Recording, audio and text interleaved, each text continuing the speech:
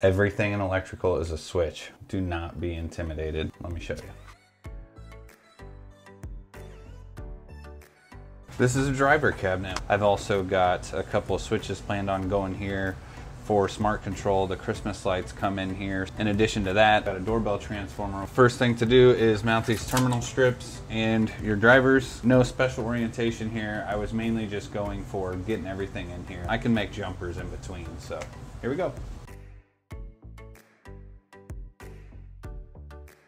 These are all the low volt side to some under cabinet lighting. This is just 24 volt.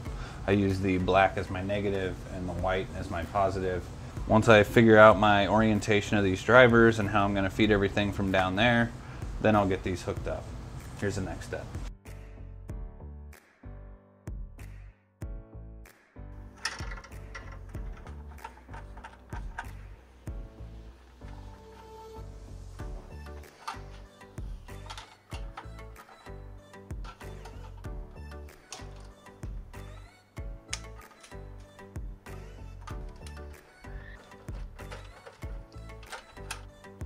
So I'm getting these terminal strips, these drivers tied in. This driver is going to be for this row. The output I took to the switch legs for all these, so these are all 24 volt. And then this is the input. I've got these little ties that I can bridge gaps in there.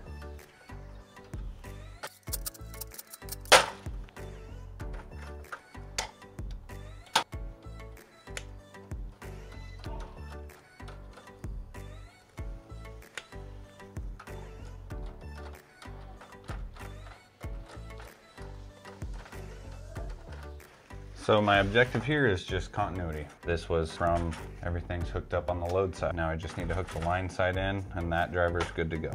So this driver and this driver are fed from one wire that's a 4-wire. One side of the wire is gonna go to this driver, the other side's gonna go to this one. So I'm gonna loop this wire onto this line side of this terminal strip, so that then I can just tie all 4 of those wires in on this bottom side. Then I'll do the same thing here as I did here. I'll just bring that over to this terminal strip for the switch leg.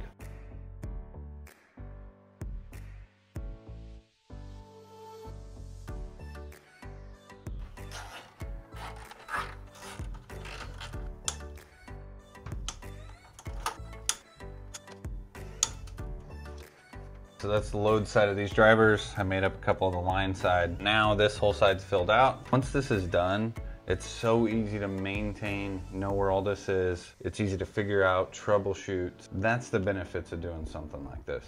So I realized I needed another driver because the toe kick lighting in my kitchen pulls too much power. I want to put a good product out there for contractors that we can stand behind warranty and not get callbacks, because we don't want that. It's a waste of time. So if you guys want these drivers, I'm actually going to pull this out so that I can just screw it into this cabinet. But drivers, LED tape light, connectors, it's all on the website. It's everything my business uses, and it's the best that I've found for not having callbacks.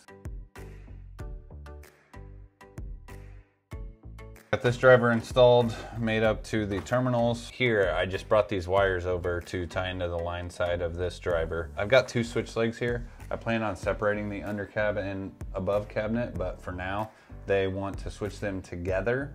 So in the future, if these ever need to be changed or separated, I can just add another driver in here somewhere and then just bring my hot, neutral, and ground up here and tie to that. So it'll be a pretty quick, easy add if they ever need to switch that separately.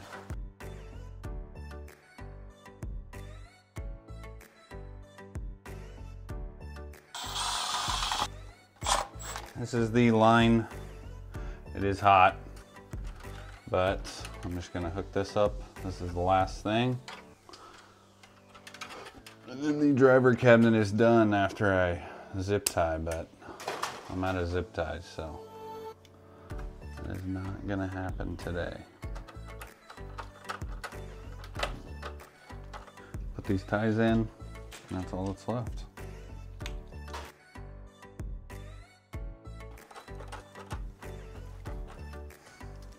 That's a wrap.